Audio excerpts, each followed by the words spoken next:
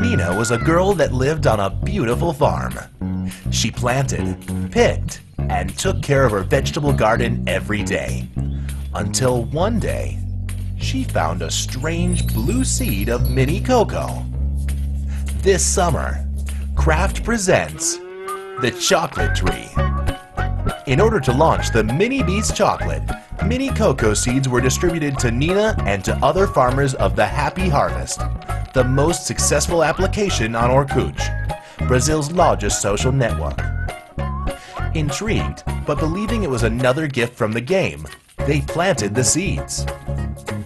48 hours later, a surprise. The seeds turned into beautiful chocolate trees where various Mini Bis chocolate pots sprouted. The chocolate could be planted, picked, and stolen by the farmers, reinforcing the Trust No One brand concept and making dreams come true for thousands of chocoholics.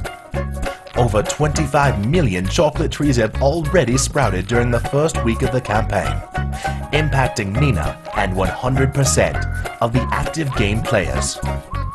In less than 24 hours, we already had various videos on YouTube and thousands of spontaneous posts on sites, blogs, and on Twitter. Who said chocolate doesn't grow on trees?